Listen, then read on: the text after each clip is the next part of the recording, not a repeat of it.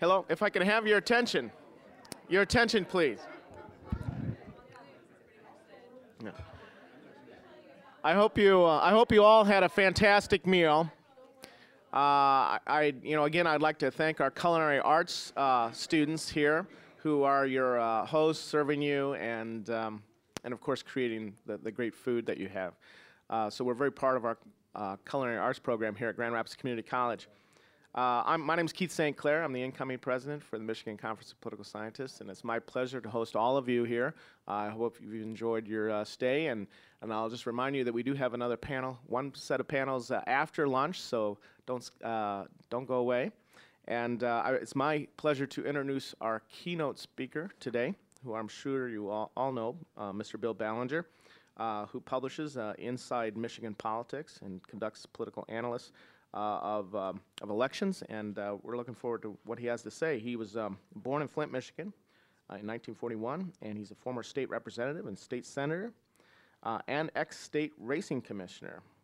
He's also been the director of the Michigan Department of Licensing and Regulation, and he also serves as Deputy Assistant Secretary of the U.S. Department of Health, Education, and Welfare in the administration of Gerald R. Ford, Grand Rapids Zone. So that was something I didn't know. He holds a bachelor's degree from Princeton University and a master's in public administration from Harvard University's John F. Kennedy School of Government. He held the Robert P. and Marjorie Griffin Endowed Professorship in American Government at Central Michigan University from 2003 to 2007. And he also has been a visiting adjunct professor at the University of Michigan-Flint and Michigan State University in Western Michigan. Bill Ballenger is a recognized authority on Michigan government and politics, and everybody knows about his Inside Michigan Politics, which is published, and you see it everywhere. And he's recognized by continually serving as a guest political analyst on radio and television throughout the state of Michigan and nationally. So please help me in welcoming Bill Ballenger.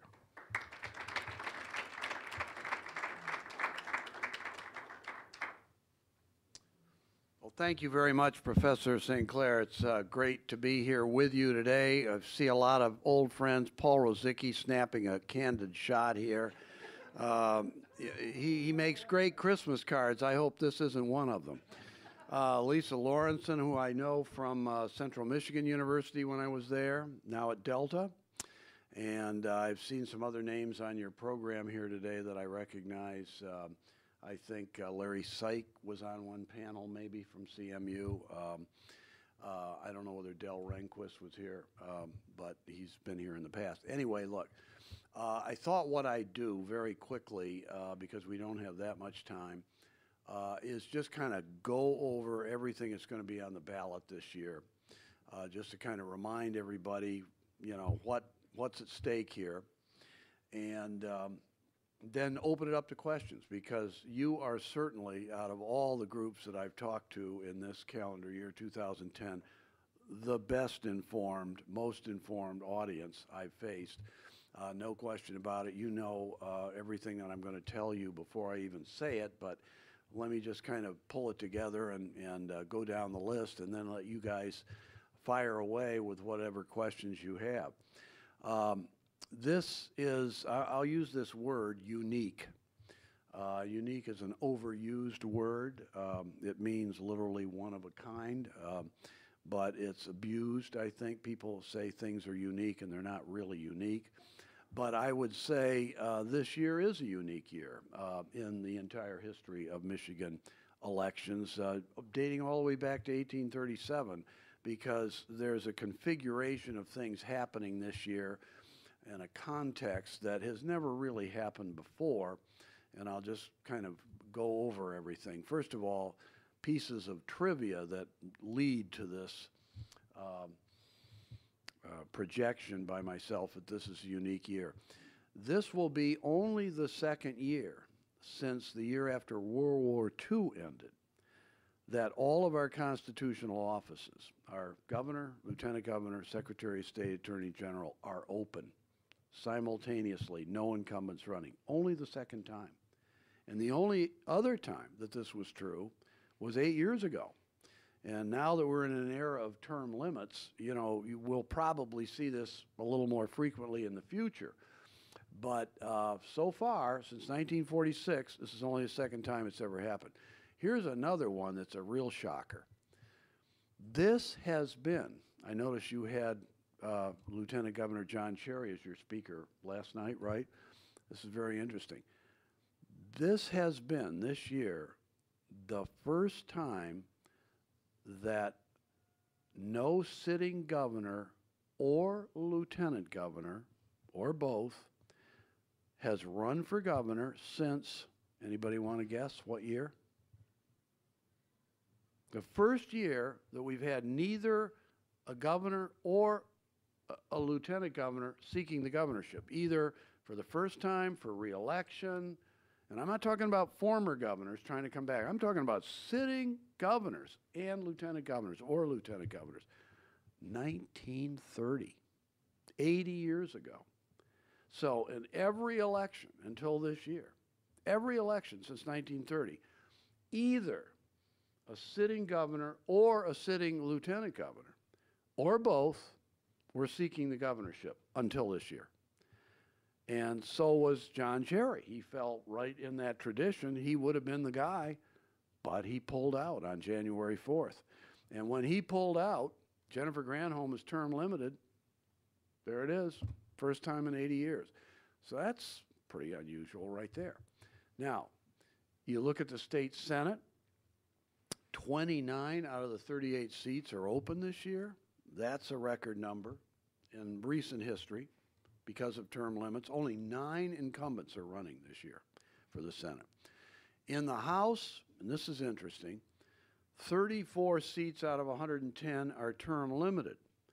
Now, you know, in percentage terms, that's not as dramatic as the Senate, but, you know, 34 is still a pretty big number. But guess what? In the era of term limits, these politicians are always looking for their next job.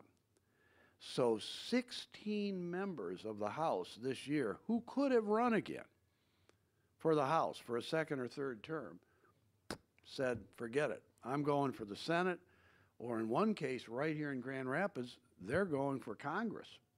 Justin Amash, A-M-A-S-H, 30 years old, freshman state representative, just elected 2 years ago when he was 28, has given up his House seat to seek a seat in Congress to succeed Vern Ehlers, who's retired. So you add 16 to 34, and then there's been a death, and there have been a couple of resignations. 52 seats in the House are open. 52. We haven't even cast a ballot yet in November. 52 out of 110 are going to be brand new faces next January. And if any incumbents get knocked off, that could be 55, maybe 60 new members of the House. So you're talking about a legislature that is going to be, you know, maybe 85, 90 new people beginning next January. So if you think we got inexperience in Lansing now, it's going to get a lot more inexperienced in the new year. And I will say this, and you know this, that, and I've already kind of tangentially referred to it. It is true that most of the new faces in the Senate out of the 29 new open seats are going to be former House members. So they will have some experience in the legislature, but of course, experience ain't what it used to be in the legislature. The grizzled Methuselahs who bring all this political wisdom with them have had 2 years of it. That's about it that they're going to be bringing over, you know. And so, it's going to be a brand new ball game. And then when you consider that the new governor is going to be new, and particularly if it's Rick Snyder, which it looks like it will be. I mean, here's somebody who's never run for office before, never served. You talk about newness, inexperience. We're going to have it in spades beginning in January. Now, there's one other race in particular I think people ought to really think about carefully. I know a lot of you probably focused on it already. I think it rivals the governorship in importance, and that's the Supreme Court. Now, the Supreme Court in this state, you probably know, it's shocking, I realize, that this is a nonpartisan office. But these people are actually nominated at state party conventions, and then they magically divest themselves of their partisan coloration, and they run as nonpartisans. But right now, as we go into the election, the Democrats will have control of the Supreme Court 4-3. For the first time in a dozen years, they've got control of the court. Why and how? Because I think you know that 2 months ago, Betty Weaver, Elizabeth Weaver, a Republican, a maverick kind of renegade Republican who didn't get along with her three colleagues very well, resigned. And she made a deal with Jennifer Granholm, basically said, I'll resign if you appoint somebody from the North Woods to replace me. That's where she's from, the North Woods. And she's maintained for a long time that we don't have enough people on the court who are outside the Metro Detroit Lansing axis. So we need somebody. So Jennifer Granholm dutifully appointed an appellate court judge named Alton Thomas Davis, was a circuit court judge in Crawford County, Grayling, that's where he's from. So he took Weaver's place. So the court flipped from being technically 4-3 Republican to 4-3 Democratic. But there are 2 seats up this November, and one of them is Alton Thomas Davis. Okay, so he's going to be on the ballot running for an 8-year term. The other justice who's on the ballot, you may know, is Bob Young, who is an incumbent Republican. So you got one Republican, one Democrat. They're both running. And let me just make sure everybody realizes this, because it's very confusing to a lot of people. These are not 2 separate races. It's not like Young is running and Davis is running and they've each got opponents. No, everybody's running in a pack of 5 this year. Could be 7, it could be 9, depending on which splinter parties might have nominated people, because remember, you don't know when you go in to vote, looking at the ballot, who nominated these people. You have to know that in advance. Okay, so if you don't know going into the voting booth who nominated these people, you're going to look at the ballot, and there are going to be 5 this year. There are going to be 2 nominated Republicans, 2 nominated Democrats, because there are 2 seats open. There's one Libertarian on the ballot. His name is Bob Roddis, R-O-D-D-I-S. He actually ran 2 years ago, and he got 400,000 votes 2 years ago. He's an attorney from Grosse Pointe, but you won't know he's a Libertarian. Well, you do now, but you know, the ordinary voter going in on November 2nd will not be able to know that Bob Roddis was nominated by the Libertarians unless they've studied up.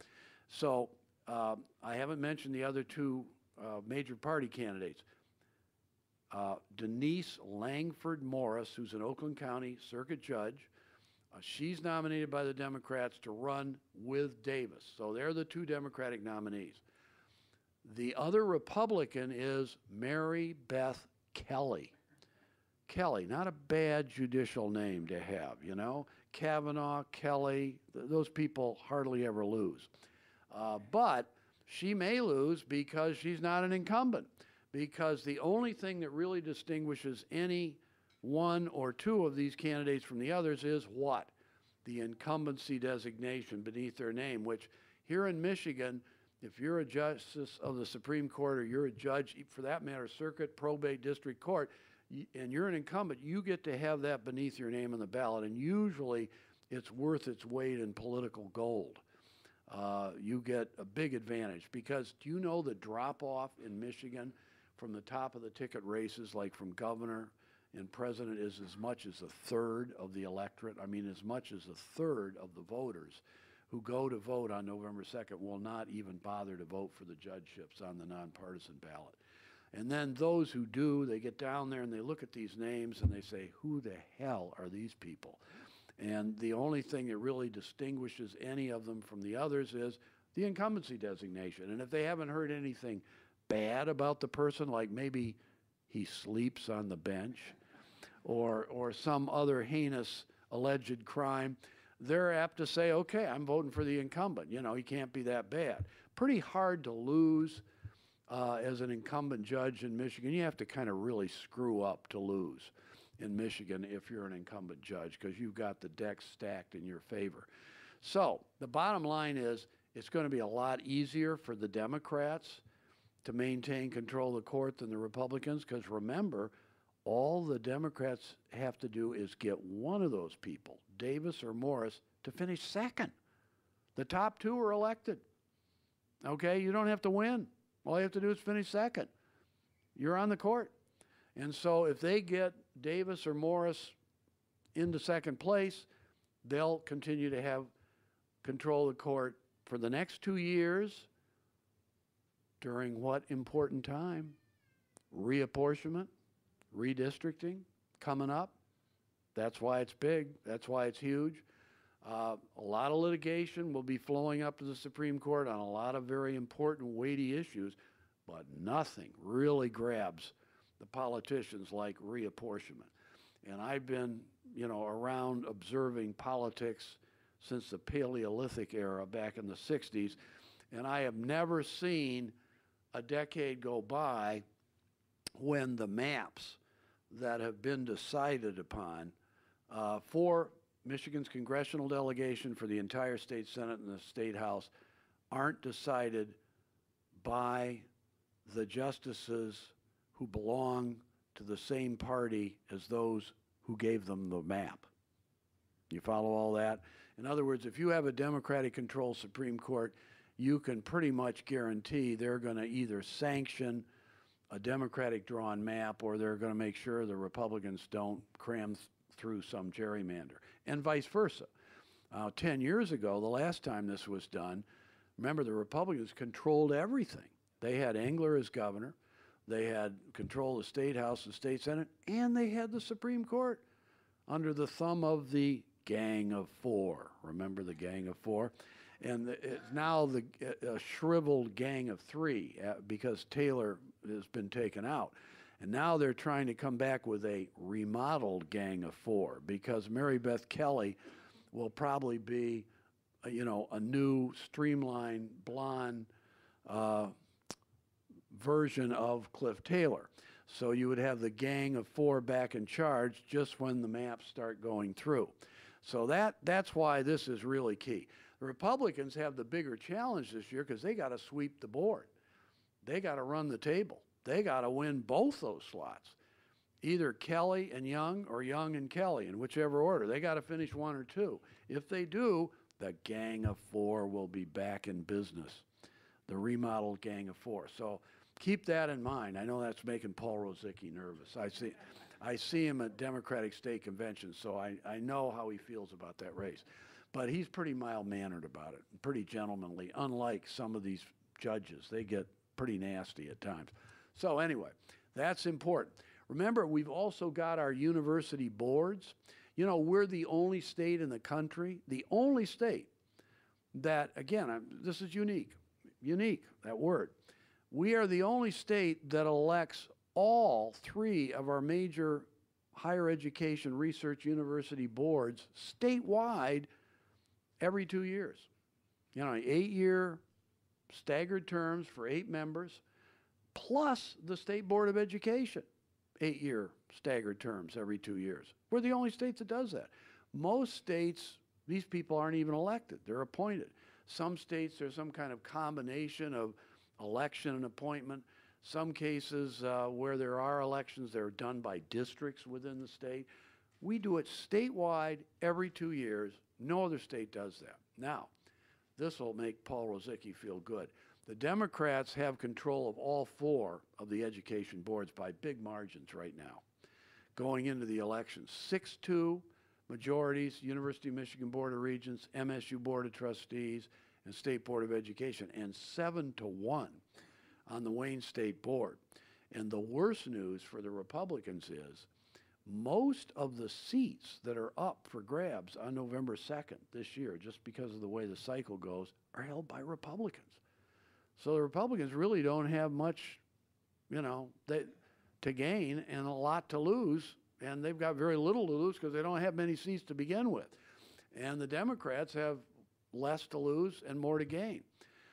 For instance, Wayne State, the one Republican on that board is up this year. If she loses and the Democrats sweep both slots, it's going to be 8-zip. Democratic on the Wayne State Board for the first time since 1964. So the Democrats control all those there, all those races for the, for the education boards.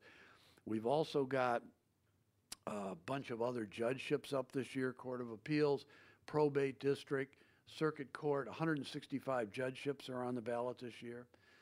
We have got all your county commissioners running for 2-year terms. There's 699 county commissioners in Michigan, spread over 83 counties.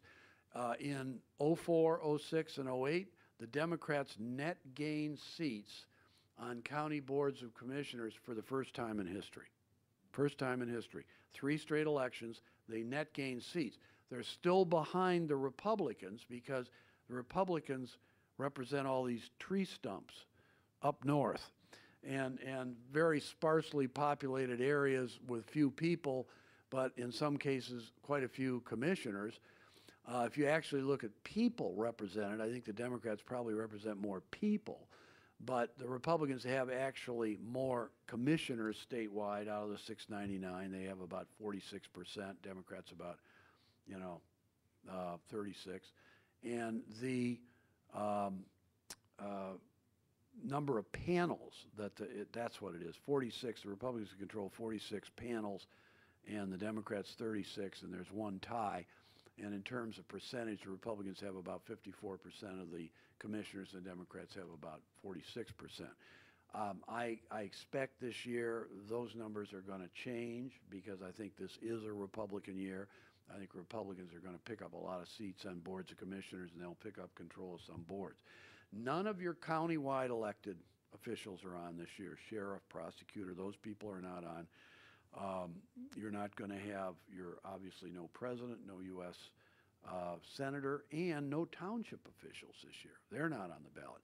Township officials and countywide officials, they ran for 4-year terms 2 years ago, and they're in office until 2012. But everything else that I mentioned is up for grab.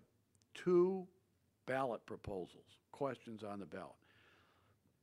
Remember, we used to have all these nice little letter names like A, B, C, and D. Like, you remember those ads like B is bad and D is dumb, stuff like that. Well, then somebody took all the fun out of it, and they got rid of the letter designations, and they've come up with these antiseptic numbers, like 10-1. That's what it is, Proposal 10-1. Anybody know what it is? Constitutional Convention. Do we want another Constitutional Convention? And this will be only the 3rd time this has been on the ballot in 45 years. The language is in the Constitution now that every 16 years automatically there has to be a referendum on whether we want a new con-con. So we've had 2 referenda. We've had one in 78 and one in 94. And both times it got creamed, 3-1. People said no. And there's been a lot of speculation this year that because of all the disgust that people feel toward politicians and toward state government, that maybe there is some restless agitation out there to say, look, everything is screwed up, let's tear everything up and start over, let's have a new constitutional convention. But as soon as you start thinking that, you start thinking, well, who's going to be elected delegates to this constitutional convention, and what might they come up with that I don't like, as opposed to the things that I think ought to be approved? And sooner or later, people kind of decide, maybe the devil we know is better than the devil we don't know, especially when you can amend the Constitution piecemeal as it has been. We have had 70 proposed amendments to the Constitution over 45 years. 30 have been approved by the voters, 40 have been turned down. So it's not as though we can't make these changes. We can make them if we want to. Maybe some of the changes we've made haven't been wise, and maybe some that we didn't make would have been improvements. But the fact is we have that choice, and you don't necessarily have to pay $50 million or more, which is about what a constitutional convention would probably cost, including elections and everything else, at a time the state is broke, to maybe come up with something that there might be a referendum on and it would lose. And then where are you? $50 million down a drain. So I think it's going to lose. Now, the second one is really kind of an interesting one. Proposal 10-2. Anybody know what it is? That's right. He's much nicer about it, Paul, isn't I? I call it the Kwame Kilpatrick Amendment. I call it because, and you remember Marion Barry? Well, that's, Marion Barry, member, was thrown in the Hooskow after being convicted on drug charges, and he was then borne up on the shoulders of the electorate and placed back in the mayoralty. And, people were shocked that this happened, except in Washington, as they exercised their franchise. Actually, Marion Barry is still on the city council today in Washington. He's not the mayor, but he's on the city council. So, I mean, these towers of rectitude in Lansing decided, by God, we may be objects of contempt, but we've got some principles. We can't allow this to happen here in Michigan. We can't have somebody like Kwame Kilpatrick getting out of prison and possibly being elected governor or something. I mean, this would be terrible. So they came up with a bipartisan 2/3 majority in each chamber to put this question on the ballot. If you've been convicted of a felony in the last 20 years, you cannot serve in future public office. Okay? Now, I asked somebody, I said, well, now, what if somebody's an axe murderer, but they didn't do it while they were in public office? No problem. They could be governor. In fact, do you know that we have a convicted felon in the State House right now? But he was convicted of armed robbery not when he was in public office. And now, guess what? He's going to be elected to the state Senate in November, I guarantee it. His name is Burt Johnson. And this summer, he ran in a Democratic primary in Detroit against a cop. It was the first time in history you'd had a felon and a cop squaring off, and the felon won. So that happened this summer. Johnson's going to be a senator. And so we've got a lot of strange stuff going on out there, even while this proposal is going to be on the ballot. I think there's good reason to vote against this proposal. I'm personally going to vote against it, but it's going to carry. I mean, who the heck wants to explain, particularly if you're a politician, to people why it's not a good idea to support this, to keep convicted felons out of public office? I mean, you can't do it. So anyway, it's probably going to pass, but I'll leave it up to you whether it's a good idea. Now, I'm going to stop right there. I haven't even gone into, the primary battles, the nomination for governor, Democrat, Republican. I haven't gone into Attorney General, Secretary of State races, or any of this stuff, because I figure I'll just leave it up to you. I'll mention one other thing, just one other thing. Remember our congressional delegation now, our U.S. House delegation, we've got 15. Now, I know you're a young crowd, but you probably may have heard of or even remember that as recently as 1982, we had 19 from Michigan. Then we had 18. Then we had 16. And for the last 10 years, we've had 15. And now, for the next 10 years, we're going to have 14, because we're going to lose another seat after this year. So this is the last time we have 15 U.S. reps. And I hate to say it, but there's a chance that in 2020, certainly by 2030, the way things are going now, we're going to lose another one. And we're going to be down to 13. Right now, we're still the 8th biggest state. But the way things are going right now, we're going to be passed by states like Virginia and Georgia and Arizona, and we're going to be down to about 13th, maybe as soon as 2020. So this will be the last year that we have 15 U.S. reps, and that makes reapportionment all the more interesting because you got to take out one district, and then you got to redraw all the other lines.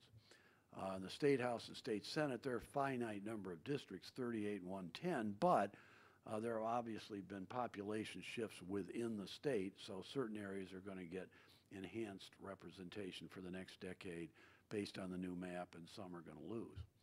So there it is. Just, that's what's out there. In the congressional delegation, 4 new faces automatically we're going to have beginning next January. And this is at the tail end of a decade. Kind of strange that this would happen. And we could have 2 more if Democratic incumbents in the 7th and 9th lose, Shower and Peters, although the person who would come back in the 7th is Wahlberg, who's been there before, so he's not exactly a new face.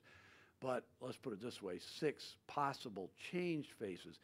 And if you believe all the stuff you're hearing about John Dingell being in trouble, and you know Bubba's coming in Sunday to help Dingell and Bernero and Shower in the 7th District, if you believe that Dingell's in trouble and maybe Kildee over in Flint, you know, that's 7 or 8 new members. I don't think it's going to be anywhere near that high. I think it's probably going to end up being one more new member, probably the one from the 1st, but maybe not even that is certain. So that's still quite a bit. 5 out of 15 would be 1/3 the delegation will be new. And then all the lines will be scrambled and we'll be back to square one, starting with 2012. So let me stop right there and just open it up, you know, whatever you want to ask me. Paul. What's your take on the Attorney General and Secretary of State? Well, the polls that have been taken show the Republicans are ahead by double digits. The Democrats are hoping against hope that at least Jocelyn Benson could survive. She is the Democratic nominee for Secretary of State, very attractive candidate, 32-year-old Wayne State University law professor, expert in election law, Harvard Law School graduate, went to Wellesley before that, has been an expert in national and other state elections. Is a marathon runner, by the way. She's going to be in the Free Press Marathon this weekend.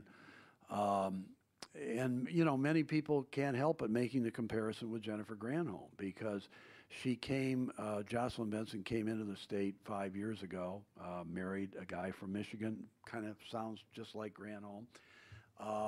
Granholm, Harvard Law, same old, same old. Benson obviously does not like being compared to Granholm because Granholm is not popular now. Her job rating has fallen, her personal approval is fallen. And so, you know, the Democrats want to have some phoenix rise from the ashes of this year's electoral calamity that they see coming. And they think if they could just get a major statewide elected figure, could be anything, could be Attorney General, Secretary of State, it's attractive female. She could be a person who would be the public face of the party in 2012, 2014, whatever. So they are hoping. The problem is she's running against a pretty tough, strong Republican nominee, the Oakland County Clerk, Ruth Johnson, who has put the superintendent of the intermediate school district in prison, knocked off an incumbent Republican in a primary 6 years ago, is a 3-term state representative, and is a very interesting, tough-minded person in a Republican year. So I think right now you have to make Johnson the favorite. Layton is probably a little farther, David Layton, the Democratic nominee, is probably a little farther behind Bill Schuette, the Republican, than Benson is behind Johnson. Mainly because, sorry, Paul Rozicki, and I'm a Flintite too, a Flintstone. I come from Flint. I was born and brought up in Flint. But Flint is taking a beating in this campaign. And you've probably seen how the Republicans are depicting Layton as presiding over Murder City. And he, you know, he's not even prosecuting people that he should be prosecuting. I mean, these are the charges and that Schuette and the Republicans are making. And so, you know, Flint, which has taken a beating in just about every department you can think of for at least a decade or 2 decades, is taking an even greater beating now. And Layton, you know, is probably trailing Schuette in the money chase. And he's not look, neither one of these guys are known down in Metro Detroit. Nobody knows who they are. So it really is going to come down to which party is, you know, having a better year and which candidate is able to raise the most money. You may remember back in 2002, the last time this office was open, Mike Cox came out of nowhere. He'd never been elected to anything. He was from Wayne County, which was good, but he'd never been elected. And he won in a year where Jennifer Granholm, the Democrat, had won above him. So if you got Snyder winning at the top of the ticket by maybe 15 points, we don't know what the final margin's going to be, It's kind of hard to overcome that if you're running for Attorney General or Secretary of State. You know, it can happen, but you've got to usually have somebody who's really pretty well known. And, you know, that just isn't the case. So that's the way it's looking to me. Yes, Lisa. Do you think that Snyder may, in some cases, though, hurt the Democratic chances because you may have a lot of independents and even Democrats that would come out? I'm sorry, Snyder might hurt the Republicans. Republicans? Okay. Yeah, because you might have a lot of Democrats and independents that would come out in favor of Snyder who wouldn't come out if he weren't on the ticket this year. Okay. In other words, you're saying that Snyder may actually harm Republicans. yeah, but you're saying because in an ordinary year, a lot of independents and Democrats might come out, if they think they have a better chance to win or something. Is that what you mean? In these previous years, and I'm saying maybe some Democratic and independent voters would have stayed at home had Snyder not been running because maybe they weren't energized by the Democratic candidate. They're voting against a lot of crossover voters. Right, right. well, this is pretty tangled psychology here. I'm not sure. I completely. I can't. I'm not sure I totally understand your premise, but let's just put it this way. Snyder in the Republican primary did get a lot of independents and Democrats crossing over to vote for him. Let's establish that, and I think you know that, and that's what you're saying. And the real issue is, why did these people cross over? Did they cross over because they really were attracted to Snyder?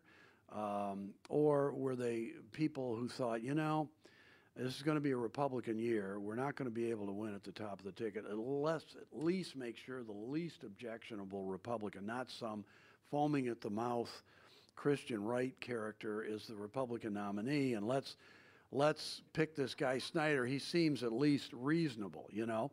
And the real question is, if the latter is the case, what are these people going to do in November? Are they going to stay home? Because now they're just so dispirited, they're actually Democrats and they wouldn't have any reason to get out and vote.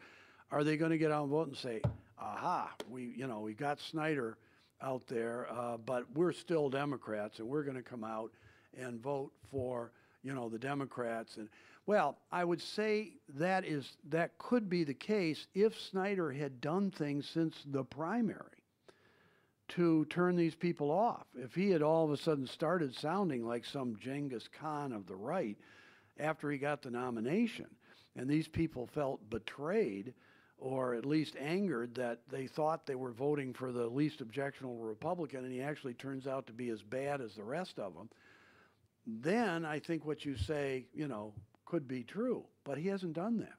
You notice he said almost nothing. What has he said or done since the primary? The guy is running out the clock. You don't know where he stands on anything. Nobody knows. We're buying a pig in a poke. There's no question. That's what we're doing in November. There's no question, because nobody really knows. But what he's doing is he's sending out these subtle signals like he did before the primary. Remember when, before the primary, he made an open appeal to have independents and Democrats cross over and vote for him, and a lot of them did. So who does he trot out last week down in Detroit, have lunch with him, and the guy's on public radio all over the state? Who? Bill Milliken. Back from the dead. I mean, Rick Snyder is the first Republican Milliken has endorsed in about 30 years. And Milliken is 88 years old now. Honestly, if you heard the sound bites last couple, it was unbelievable. You would have thought you were in a time warp. I mean, the timbre, his voice is the same, the cadence, the choice of words, everything. Milliken was still governor, and he was basically anointing his successor. Forget about this other 30 years that happened in between. And, that sends a good signal for a guy like Snyder, who's trying to reassure all these independents and Democrats, saying, hey, I'm the new Bill Milliken for whom they voted back in the 70s. So, I mean, I don't see Democrats surging to the polls in November saying, by God, we got to get out there. Now we got, we got maybe the least objectionable Republican, or maybe he is as objectionable. We don't care. We're still Democrats. And you got to remember, the big thing is the independents. I mean, what's been shown in poll after poll nationally and here in Michigan this year is not so much what the Democrats are doing or not doing, what the Republicans are doing and not doing, although everybody is noting that there's much more enthusiasm among the Republicans everywhere than there is among Democrats. It's what are these independents doing? In 06 and 08, particularly 08, these people swung massively for Obama. They were what really gave him his bulge nationally and here in the state. All the polls show these people have switched back the other way. I mean, if you've got a third of the electorate that has gone from being, 70-30 Democratic to 70-30 Republican, that is huge. I mean, the two parties could be isolated or frozen in their positions. They could have the same turnout, they could have the same percentage support, but if you've got this massive 1/3 of the electorate swinging the way I just described, that's what's really helping the Republicans this year and in other states, and it's what's helping Snyder.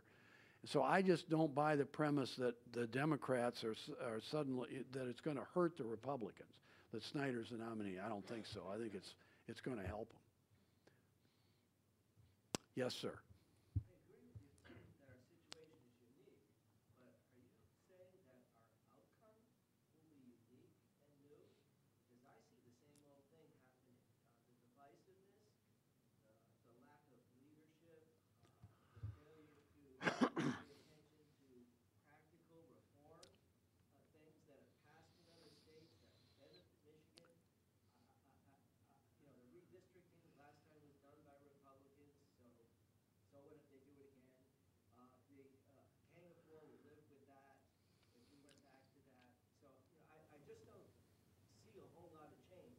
Yeah.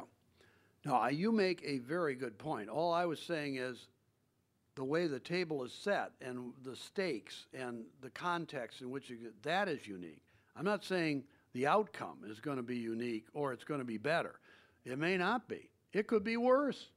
Hard to believe, but it could be.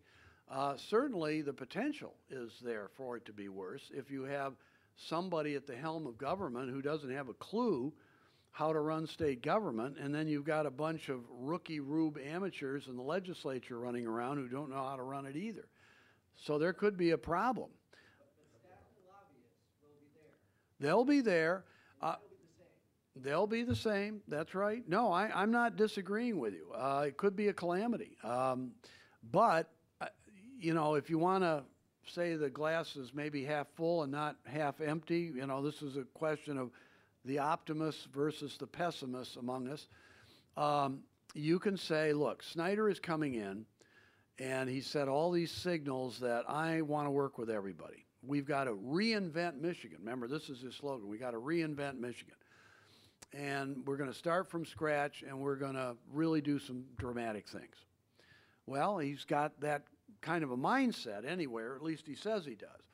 And the Republicans, his party, are going to control the Senate. In the House, we really don't know right now. I mean, going into the election, I haven't talked about this, but the Democrats have this huge majority in the House. Going into the election, it was actually 67-43 after 2008. There have been a couple of deaths, a couple of resignations. It's down to like 65-42 or something now, 64-42. So it's a little scrambled. Nobody thought the Republicans could ever gain the number of seats they have to get control of the House. Now they're thinking maybe there's a 50-50 chance they could. But is that a good thing? Maybe it would be better if the Democrats still had control of the House by a narrow margin, and Snyder then would have to, as he's promised he will do, work with everybody, a Democratic House and a Republican Senate, and do some really basic surgery that needs to be done, because there's no question that all of state government needs to be restructured. And this legislature that has existed, or these legislatures that have existed for 10 years, particularly under Jennifer Granholm, have done nothing year by year but kick the can down the road. That's all they've done. They've cobbled together budgets with baling wire and scotch tape and staple guns and gimmicks. And they've run out of that stuff. In fact, this year, if it wasn't for Obama bucks and federal stimulus money, they wouldn't have been able to get it done either. And now that money's going to be gone. It's gone. So, Snyder's going to come in in the new legislature, and they're going to inherit a $1.6 billion deficit with no Obama bucks and no prospect. If they don't know it now, they'll never know it, that all of a sudden things are magically going to turn around in a year. I mean, that's what Granholm and the legislature has thought ever since 2003, that prosperity is just around the corner. We've had a boom and bust cycle economy in this state since time immemorial, and it's going to happen again. So 2004 is going to be great. No. Well, 2005 will be great. No. 2006, no. And on and on and on, and we are where we are right now, and I think by now everybody knows it ain't getting any better anytime soon. And we got to do something dramatic. And they're talking about selling off the Mackinac Bridge, and literally they are. They're talking about doing a lot of wild and crazy things, but they're the kind of things that are probably going to have to be done. And Snyder's going to have to lead the way. Yes, sir. You said the con would probably be voted down. What incentive is there to vote for? But what made it? What made the last time it pass? I mean, what went on? What went on? The context. Yeah, well, you know, that is a very good question. I mean, you guys are historians as well as you're political scientists, I know. You know, it is curious that we have had new constitutions about every half century. We had our original constitution in 1837. We had one in 1850. Now, that happened in only 13 years. Then we had another one in 1908. Then we had the one of 61, 62, and now here we are today, 2012. So we're almost as far away from 61, 62 as 61, 62 was away from 1908, or as 1908 was away from 1850. There were a couple of attempts in the 19th century. They had constitutional conventions in like the 1880s, but the people voted down what they came up with. And to get to your real question about the late 50s and early 60s, what happened was there was a big move building up in the late 50s to have a new constitutional convention. People felt the 1908 document was antiquated and flawed, and you were electing a lot of people who shouldn't be elected, like we used to elect the Auditor General statewide, the Highway Commissioner, the state treasurer, the state superintendent of public instruction. They were all elected statewide every 2 years, not 4 years, 2 years. And there was a lot of other stuff in there. So there was a big push, and the basic spearhead behind having a new constitutional convention was a group called Citizens for Michigan. And they were kind of grassroots activists, very business-oriented, led by who? George Romney. George Romney, the president of American Motors, okay? So you had George Romney and the Citizens for Michigan and the League of Women Voters, which were a big force at that time in the late 50s. They were much stronger than they are today, and they really had the cover of being nonpartisan then. Now they've been dismissed by Republicans certainly as being total, you know, liberal hack jobs at the service of the Democratic Party. So they really have been weakened and marginalized. But then they were big. And then thirdly, the Michigan JCs. The Michigan JCs, who were a much bigger force at that time.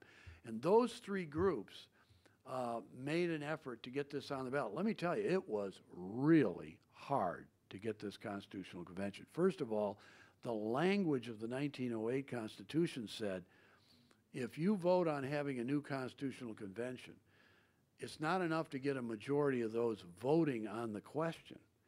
You have to get a majority of all those showing up to vote at the polls that day. Now stop and think about it. Remember what I said earlier about judgeships and falling off? Well, you know, how many people are going to vote on this question sitting out there abstruse by itself? They may show up and vote for John F. Kennedy or Richard Nixon, and then they look at this and, you know, they didn't vote. So even though the thing actually got a majority of the people voting on the question, it couldn't be considered. So you know what they had to do? They had to go back and have another petition drive. These are petition drives. To put a question on the ballot, do we change the language in the 1908 Constitution? This is a so-called Gateway Amendment, allowing for a majority on the question itself, not overall. And voters had to approve that. And they got them to approve that. They got them to approve that. So once they'd done that, they had another petition drive, and they put the question back on the ballot. Do we want to have a new con-con? Finally, the third crack, they said, okay, let's have one. So they elected all the delegates, and, you know, they were in session, I don't know, like 7 months during 61, 62. And they came up with a document, and it was voted on in the spring of 1963. And everybody thought it was probably going to pass overwhelmingly. It was endorsed by all the, you know, organizations and newspapers you could hope for.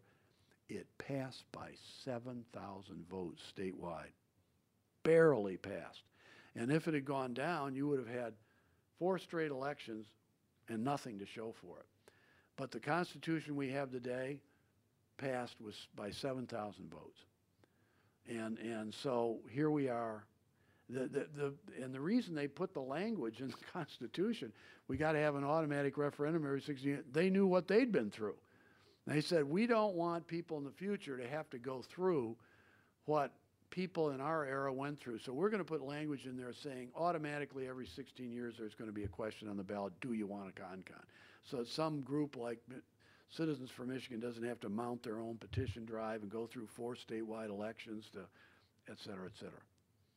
That effort back then, would that work today given the political cultural change? Would what? Would they be able to pull the same trick off today? No. In my view, no. They couldn't. There would have been too many groups out there. First of all, you have to have a consensus. Really a kind of a broad consensus among what I describe as the opinion makers and the intelligentsia, the political scientists, and the people who really care about government and politics, the major newspapers, interest groups, and they would have to be across the board. You'd have to get, you know, left, right, labor, management, Republican, Democrat, all agreeing that, you know, this thing is really screwed up and broken and we need to do something. We don't have that. We just don't have that. Whatever is wrong with Michigan government right now, I don't think anybody agrees it's because our Constitution is screwed up. I don't think so. There are people out there who say they can think of one thing that they're unhappy about, term limits or something else. And they say, that, you know, that's really, we ought to have seriously, stop and think about it. You want to have a constitutional convention to get term limits out? You know what you can do? All you have to do is mount a petition drive, put it on the ballot, take it out. You know, they've tried it twice in California. It's lost both times. I mean, how did we get term limits? We got it through a petition drive. In 1992, it was on the ballot. It was added to the Constitution. You don't have to have a constitutional convention to get rid of term limits. You can get rid of it all by itself if you want to. Or I think a more intelligent way to, if that's the issue you're concerned about, is to not try and get rid of it, because I don't think you can do that, I'll bet you. You can ameliorate it, let's put it that way. You can tweak it. You could, and there are a couple of organizations that have come up with this idea, have a laundry list of reforms, like, you know, punish legislators for, you know, dock their pay if they don't show up for sessions, or establish a June 1st deadline by which they have to pass a budget or they don't get paid thereafter.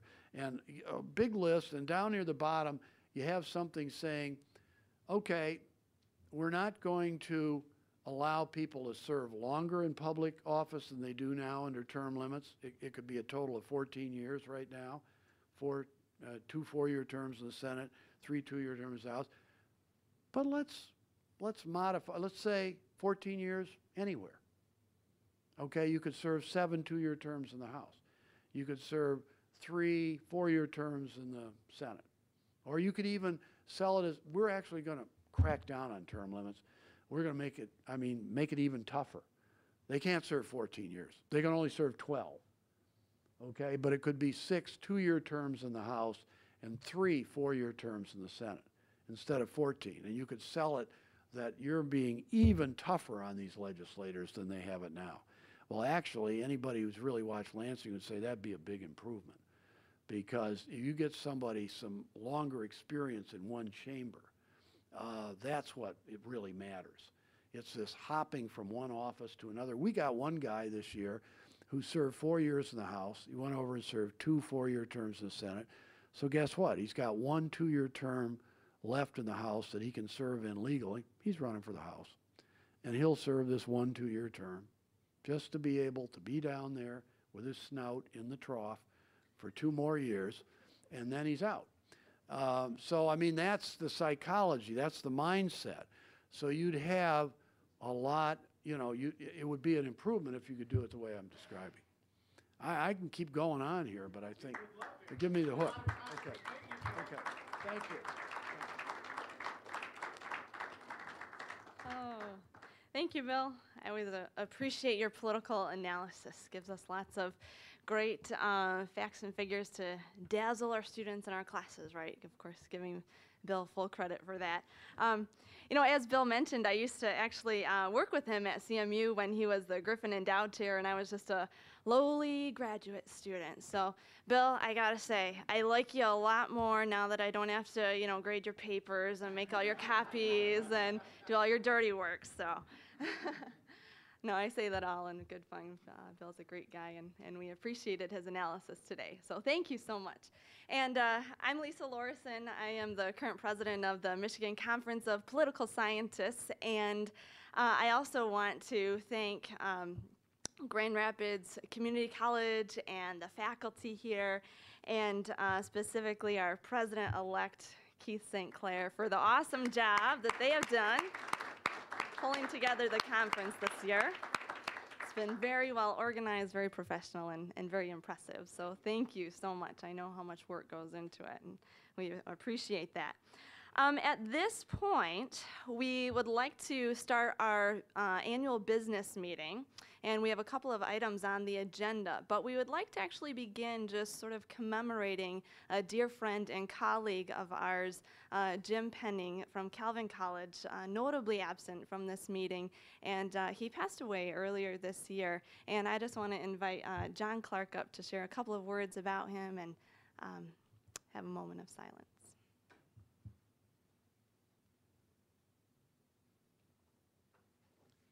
Thank you, Lisa. And many of you, of course, probably had the opportunity to know Jim. Some of you probably did not. He was a professor at Calvin for a long time and directed the Survey Research Center there. He was a former president of this organization and was just finishing up what was at least his second term of service on the executive board when he passed away unexpectedly in the summer. Those of you that know him know that he was an outstanding scholar of American politics, had a real interest in religion and politics.